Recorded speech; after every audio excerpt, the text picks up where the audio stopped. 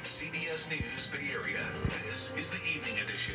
I just sat in my driveway for about 10 minutes and just looked at the house. Oh, wow. Okay, it's still here.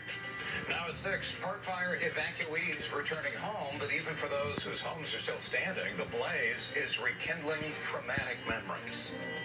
That's hard for a lot of people. It was hard for me at first.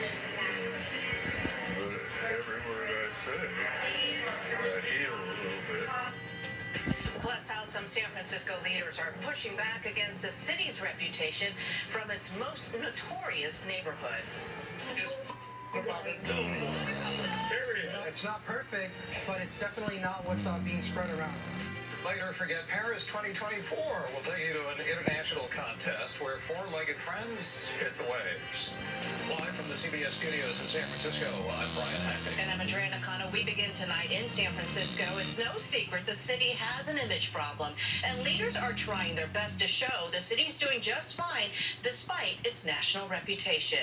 This week, crews began clearing out homeless encampments all over the city after the June Supreme Court ruling gave the city the go-ahead to remove them. Meantime, the city's office vacancy rate hit an all-time high this year, with nearly 37% of the city's office space empty.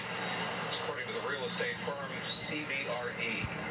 One area San Francisco is seeing lots of improvement is tourism. The San Francisco Travel Association projects visitors will spend nearly $9.5 billion this year. That's up nearly 7.5% from 2023. But visitor volume won't reach pre-pandemic levels until 2026. Today, former Mayor Willie Brown helped kick off Love Fest in the Tenderloin, with the goal of ending the doom loop narrative.